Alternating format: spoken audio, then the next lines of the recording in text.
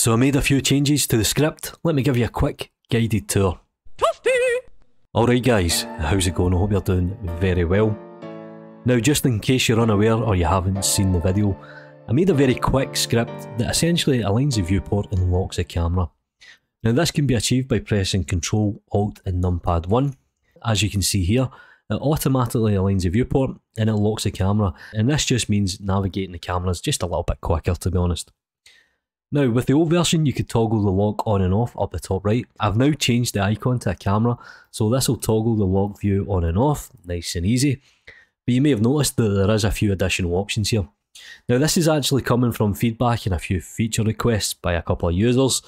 Thought I would implement them. It is version 2, it is available for free on Gumroad. If you want to check it out, you're more than welcome. So the first option in the UI is toggle quad view. Now I'm fully aware there is a shortcut for this and there is a menu item.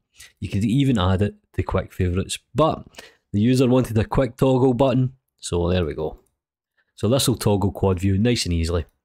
Now the next option is one that I actually use quite a lot, and what this does is it essentially opens up a new window and it opens up the shader editor window.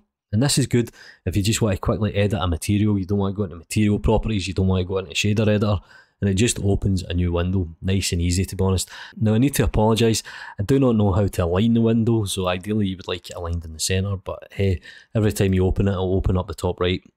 Now if you're not a fan of the shader editor open, what you can actually do is manipulate the script. So if you open up the Python file, and I think it's line 348, you can see here area.ui type shader node editor. Now this can be changed to pretty much anything that opens.